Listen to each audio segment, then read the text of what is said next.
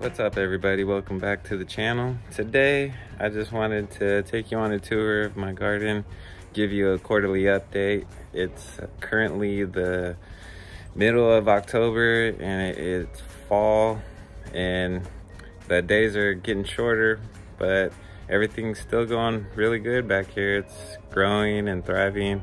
Some stuff is slowed down and others continuing to grow pretty good, and some stuff is just kicking butt. So I just wanted to show you, so let's go. Let's do it. So it's currently the afternoon and everything's already getting shaded out and the sun's starting to go down, but it still gets pretty good amount of sun during the morning and noon hours. So some of the stuff that doesn't get that much sun is slowed down. Some of the other stuff still gets plenty of sun to still keep going. So this is the citrus corner over here, and I was gonna just grow these 4 bushes over here into one hedge. So when they grow up, they're supposed to get pretty big, but it says you can trim them down and turn them into just one hedge. So I thought that would be pretty cool. It looked like one bush covering the back fence with different kind of citrus fruits on it. So hopefully that turns out good. So over here we got a clementine, and it's still stayed pretty small. It's got some branches shooting out, and everything was filling out really good, but this one here, it just kind of popped out, but some of the leaves just didn't form that good, and it just kind of fell off. And these ones look kind of weird, but they grew up. And same with all these, the new growth is just growing kind of weird, but I think that's because it doesn't get as much sun. So I'm not worried about it, because come next spring it's gonna just really take off, I'm sure. But the ones that have been doing good for the citrus is this Eureka lemon. This one's growing pretty tall, so I'm glad I put it in the middle. And this Burrs lime behind it, it's growing really good, and it's bushy on the bottom, so it's filling out the whole bottom there, and this is filling out the top.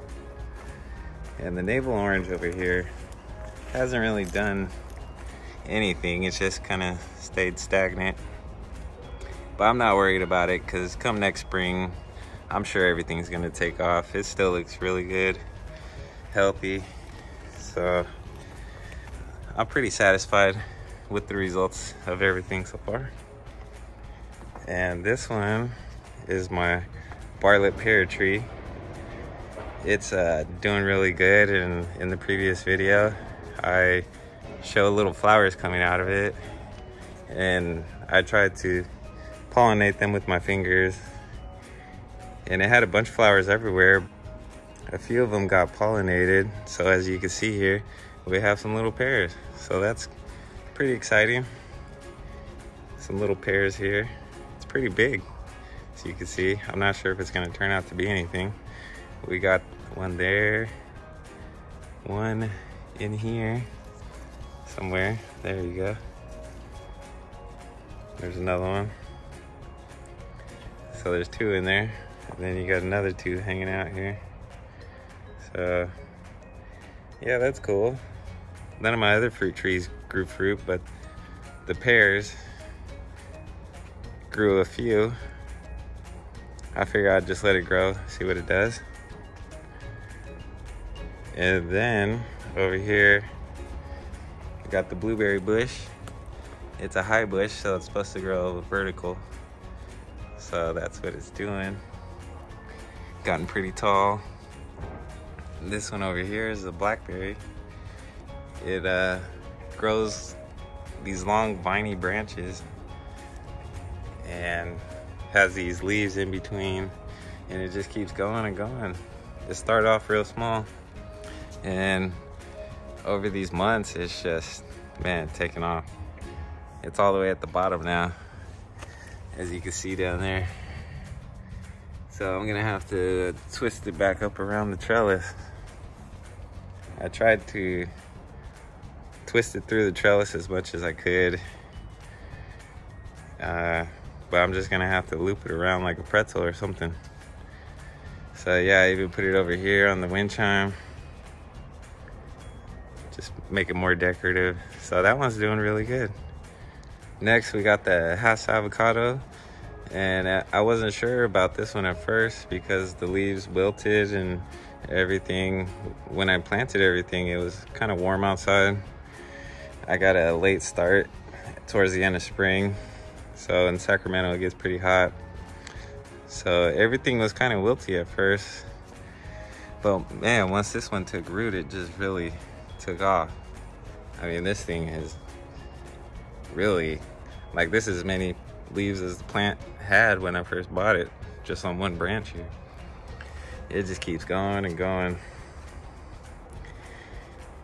I mean, this growth has started to slow down just a little bit now, but it's getting really big. But I guess for winter, you're supposed to cover it because the frost can damage it. So I'm gonna have to buy a big cover now because I don't want this plant to get damaged with all this nice growth it's gotten this year. So hopefully I'll get some nice avocados next year or something. Over here we got another blueberry bush. I put little name tags in there. So this is a peach sorbet, and it's just kind of stayed the same. When we first bought it, I got to sample the blueberries. It came with blueberries on it, and we all ate it. And then took off all the old branches. So they say you should do that to promote growth of the new ones, because the new ones are what get the berries for next year. So it's a little thin right now, but it's definitely gonna fill in for next year. It's got like a tiny little one here. As you can see, some new growth on the bottom. But that's about it. But that's a good sign. Any new growth is definitely a good sign. So never give up on a plant if it looks like it's dying. As long as it has some new growth, you should be good to go. So this is the raspberry. It's got a little new growth on top. Or on the bottom, I should say. The other stuff on top over here has actually got some raspberries. So we've been picking these as they've been ripening, and everybody that has got to taste it says they really like it. Here's the white one. As you can see, looks a little weird, like a brain or something. And they get darker as you go, as they get ripened.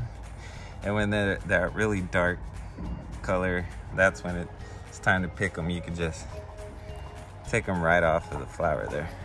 Look, this one's just falling off. But yeah, it just fell right off the flower there. Really good. Let's see here. There you go, see? It's just right off of the flower. So I got some over here too. So it's true what they say, the darker the berry, the sweeter the juice. So if you can wait till it gets the darkest, then it's usually at its sweetest. But you know, a little tartness and firmness is good, because you let it go too long, then it's gonna get squishy. So yeah, the raspberries kicking butt. Then over here, we got a Rainier cherry tree. I'm not sure if it didn't like the sun that much, but it just kind of held off growing anything until after the hot summer days kind of went by. Now that it's getting continuously nice weather, it actually is opening up a little bit. We got some buds on there, as you can see. But finally, this is the new growth. Some of these leaves here. But all these old ones I sprayed with the whitewash stuff to help protect it from the summer heat. So it looks kind of funky. So I'm waiting for some new fresh ones so it could help it grow and fill out. But on the bottom, it finally started to grow a new branch, and it looks really good. but I'm not sure if it's gonna make it look weird or if it's gonna turn into maybe just another stick on the tree, like another trunk, and if it'll just blend in like two trunks in one tree, kind of like you have with the high density tree planting over here. So it might fill in and look cool as two trunks, or it might just look like a funky branch on the bottom. So since it's new growth and it's actually doing something down here, I figured I would just, you know, let it go, see what happens. And then over here, another blueberry bush. Same thing as that other one, just it grew blueberries and then picked them off, pruned it. And it hasn't really done anything significant to talk about. So we'll go to the next one. This one's a blackberry and a different kind from that other one. This one gets more bushy, where the other one gets more viney and less leaves. But haven't got any blackberries this year, so I'm not sure if I missed, you know, the time that it starts growing them. So everything is my first year here, so I'm surprised I got any fruit at all from any of these, but it's a nice little treat. But yeah, I'll just have to wait next year for those blackberries. They stopped growing. Over here we have two nectarine trees, and those were so tiny last time, and they've just really filled out and grown. I haven't really had to prune it, even though there's two right next to each other. This one's a white nectarine, this one's a red one. And yeah, it's high density tree planting. So you just take two trees of the same kind and you plant them right next to each other, about a foot apart, a little bit more, 1.5 feet. And you just let them grow side by side and prune them into each other, so it looks like one tree. So far it's working out good. It's gotten over the fence here, so yeah, it's kicking butt. That one's a success. Over here we got two blueberry bushes. These are the high growing ones, so these ones have done pretty good. With all the blueberry bushes, they all had a little bit of hard time in the 100+ degree heat that we get in Sacramento. So it stumped the growth, but they hung in there and they're still doing good. Just not as good as maybe springtime. So yeah, that's the thing with all the blueberries. They're all gonna be like about this for their first year in these pots. Over here, we got the goji bush. And I heard about this one on YouTube videos, so I heard you can grow them into a tunnel. So I figured I would try it. I would have never known, because I was gonna put a bench right here and have the tunnel growing over the bench. So when you sit down, you're just covered by tunnel and all this foliage over here, the trees, the bushes. It'd be a cool little hideout spot. So yeah, at first this one was just sticks and leaves. You could always see from my video for the summer gardening, you know, when I did a tour of back here for the summer, you can see how small everything was before and how big it's gotten. But this one's done pretty good.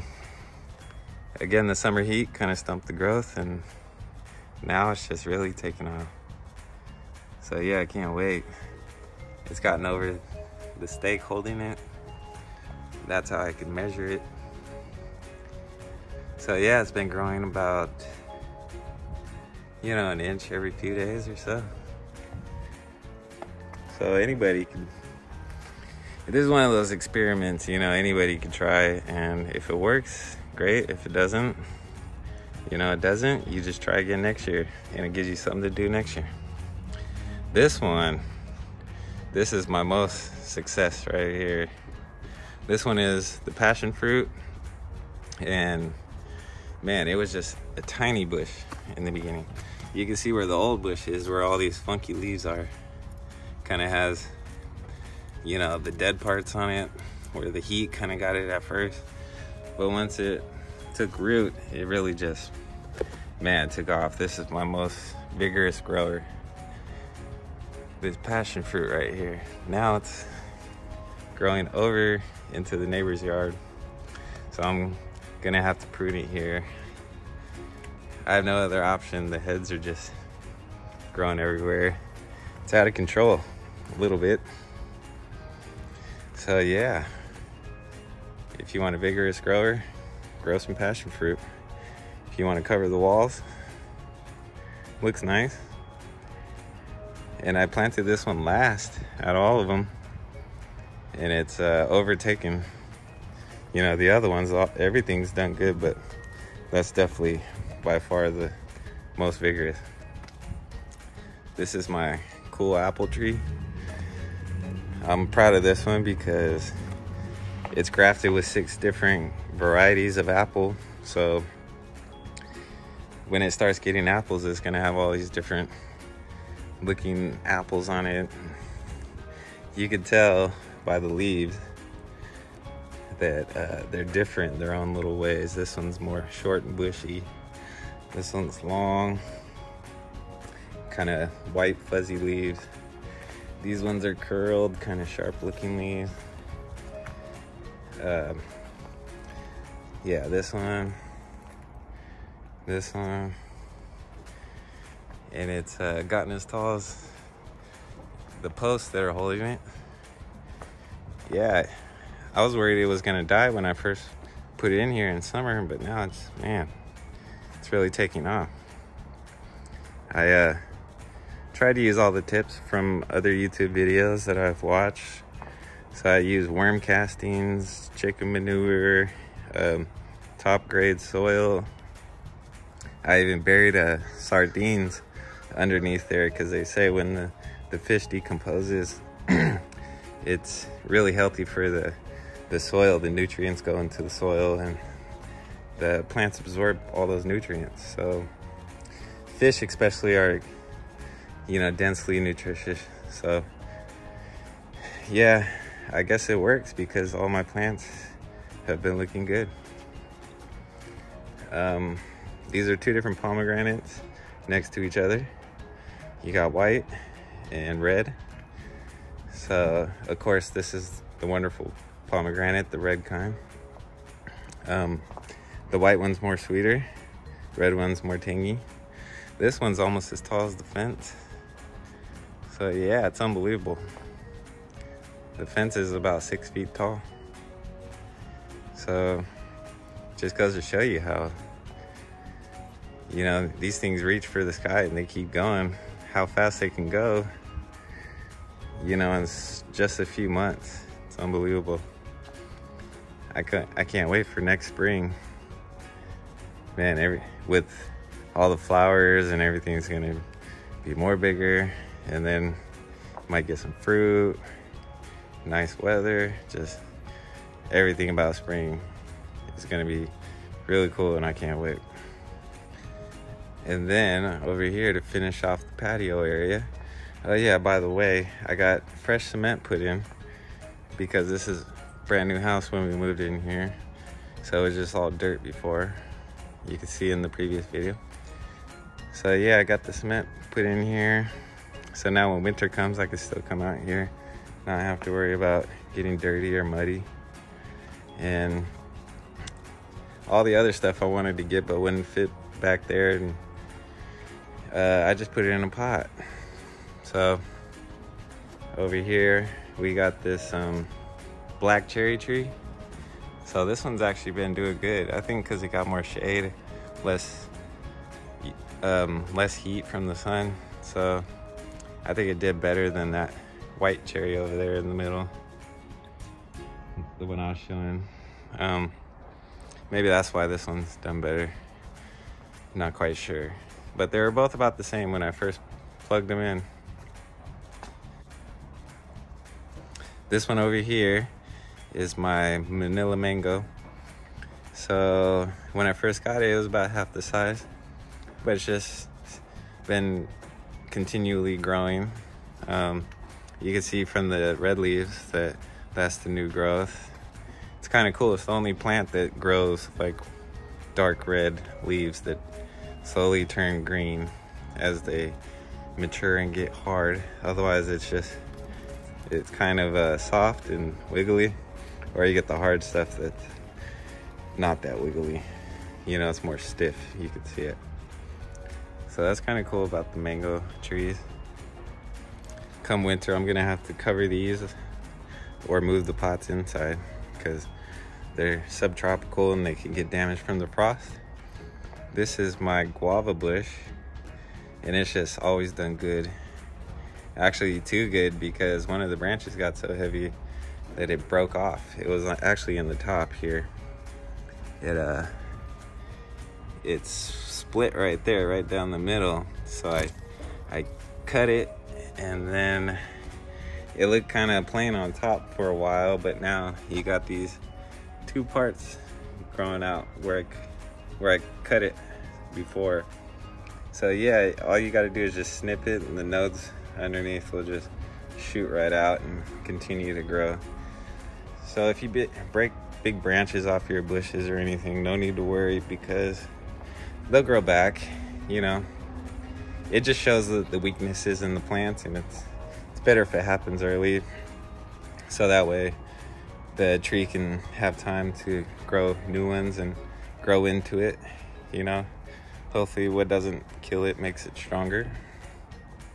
And over here is my favorite place. We call this one the chill out zone, and it's like a sanctuary for me, and it's a haven for the hummingbirds. Now we have hummingbirds back here. So yeah, this place, man, we've slowly added to it, little thing after little thing, and I think it's about everything we could put in here to make it look nice without it being overwhelming. But man, it is beautiful in here. I love it. As you can see, we got the grapes growing.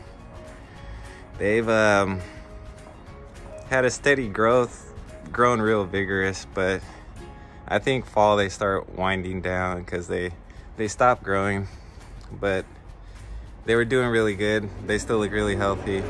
I think it's just that time of the season where they just stop growing, getting ready to go dormant. They can probably tell from the long days. And then up here, this is about where everything stopped. So I made it about halfway. That's what I thought. I thought it actually might go over, but everything just kind of stopped. We hit a heat wave, and it kind of stopped these kiwi plants, but the kiwi plants were doing good before. But now you can see they have lost all the leaves. The leaves are just kind of dying. I thought maybe they were just calling it quits for the year, you know, gonna go dormant. But then I started getting these little buds. Man, I thought, I mean, look at this. It hit a heat wave and then it just died. And now with the nice weather, it's popping some new leaves. So it's hanging in there. I'm not gonna give up on this kiwi plant. But I hear a lot of people, you know, their kiwi plants end up dying and they have to get rid of them. So yeah, you see all these swirls around. That's the kiwi plant. The grapes just grow straight and you gotta weave it in and out of the trellis. So yeah, the kiwi plant, it was going, but it just couldn't take that summer heat and it stopped, but it's hung in there. So I'll see how it goes. Cross my fingers. So yeah, out of all the plants, I would say the kiwi probably took the most damage. Over here, these are all my ornamental plants. I wanted this to be my purple side of the fence. So these were the lavenders and this big purple shrub and purple ground cover. The one lavender hung in there, and the other one decided to kick the bucket. So yeah, 1 out of 2 isn't bad. Man, but this purple shrub, I think it's called a Duranta, but it's something like that. But it's done really good. I had a caterpillar problem, but I just spent like a lot of time combing through it, taking out all the caterpillars, and then I bought some spray, and it worked really good. So now all the leaves have no holes. But as you can see, some older ones do. Some of these older ones have the holes. Yeah, I was looking like Swiss cheese before, but look how much it's grown, you know, since I took out the caterpillars. You can barely tell. So yeah, if you get caterpillars and it looks ugly, just give it some time. It'll come back. Anytime the plants lose leaves, it promotes new growth. So you're gonna get it back. This one is the plum tree. It's a Santa Rosa weeping plum tree. So it's cool. I'm just gonna let it grow really tall, because even when it gets fruit and it's so tall I can't reach it, that the leaves are just gonna bend down just like that, and you'll be able to get the fruit that way. That's why it's called weeping, because when it gets fruit, everything weeps down. So that's one of my prized trees too, because you know, it has like a special kind of attribute to it that most trees don't. So I'd say the weeping plum tree, the apple tree I had out there, and the ones where I was able to plant two next to each other to get a couple different varieties. Yeah, those are my coolest ones.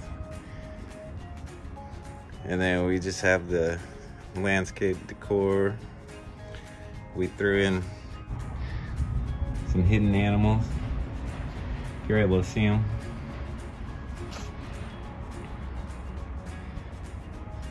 It's kind of cool if with the frogs hiding, makes you look for it a little bit more. I thought the statue makes me feel like, you know, more free, being an eagle, like I'm living the American dream. Kind of remind me of a, you know, like a power, freedom kind of symbol back here, a majestic animal.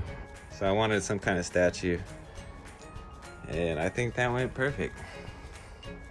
Over here we got the half barrel wine full of flowers, and this one got ravaged by caterpillars, but I just pruned off all the like dead stuff, chewed up stuff, and I sprayed it with some caterpillar spray, and it came back. It looks pretty nice now. And these flowers, actually the hummingbirds love it. So yeah, all the other flowers on it have kind of died out for this season.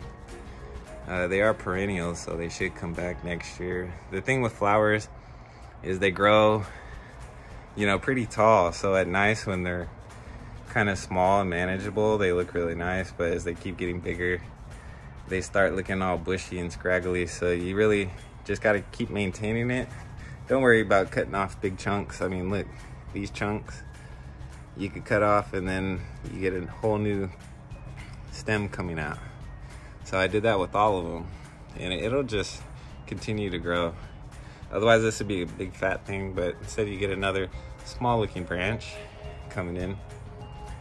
So that really helped with thinning it out, kind of sprucing it up. Got a little late bloomers here. And these ones back here, these ones are gonna look really cool when they grow up and fill out. You got the tree version over here and the vine version over here. So this vine one is supposed to go up and over. I'm gonna let it go over the fence onto the other side. And this tree is supposed to fill in the rest of the whole corner. And what's nice about this plant is it gets all these pretty little pink flowers, just like this one here. This is the only flower here. So I'm glad I get to show you an example. But yeah, you get those all over the plant. It just turns pink everywhere. I think they're called bougainvilleas. So I think I said that right. And I can't wait till it gets up and over with all the flowers next spring. This thing has been growing really good too. We had a lot of wind one day and it was getting flapped around because the stems are kind of thin and everything in here. And it got knocked over. So the bottom was still full, but the top just was all knocked over, and I even had to cut some stuff off because it kind of died out. A lot of leaves fell off. It's looking kind of sad. And then all of a sudden, man, it just started getting all these stems shooting up on top everywhere. So it really filled out the top, so I'm glad. These ones droop down and they kind of curl up, and these ones are sticking straight up. So it really helped to just fill it out. So that's kind of it for back here. The patio we put in, it's been hanging in there. Doing really nice. Not bad for doing ourselves. Just the cement, we had to call somebody in because I'm not doing that. Leave it up to the pros.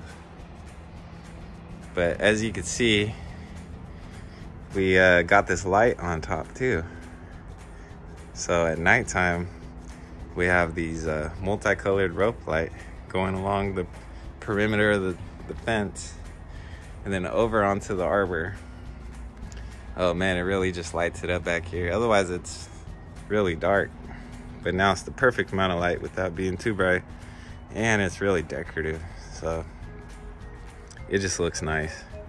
I can make it Christmas colors, rainbow, choose individual colors, make it all white so it just looks normal. You could have it do all kinds of patterns, all kinds of things. So yeah, it's really cool. Check it out.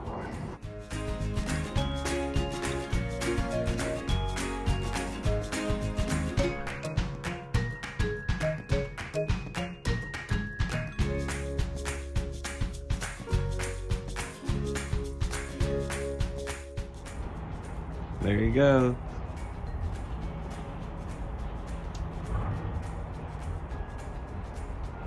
I think he sees me. He's waiting for the clear. Checking out the scene. It's all good, little guy. Go for it. That's what I put the food out for you for. There you go. Like I said, Hummingbird Haven. They all kind of stop back here as a fuel stop. So I've seen a few of them so far. At first it was only one, but I think he told his baby mama. And then the word got out to his other friends. Then they started bragging, so hopefully all kinds of hummingbirds will be back here. But we do see them quite often. At first the hummingbird feeder wasn't working. Seemed like all the liquid was just evaporating, but I put it out here in the corner where it wasn't in the sun. Now the liquid just stays there, and the hummingbirds found it, and I think I put it in a good spot. It goes, you know, with the scenery too. Have some patience, they'll find it, and once they find it, they'll keep coming back. Because they're back all the time now over here. So that concludes our tour of the garden. And yeah, this is like my sanctuary. This is my hobby, what I really like enjoying doing. And yeah, now that I'm kind of done with the plants for this season, I'm glad the hummingbirds have moved in. It really gives me something to do. I'll just sit back here enjoying the day, watching the birds, watching the plants grow, listening to the wind, smelling the fresh breeze. Listening to the cars and the planes too, but you know, that's a part of being in the city. So yeah, tune in again next time. I'll try to do a quarterly update of the garden. So next one will be winter, and we'll see how it looks then. But I really appreciate if you guys watch this much and Tune in next time. Peace. You helping Daddy mulch? Yeah, you just throw down the leaves. There you go. Yeah, we're just throwing out the leaves and go back into the soil for the plants to soak up. So it's an interactive experience.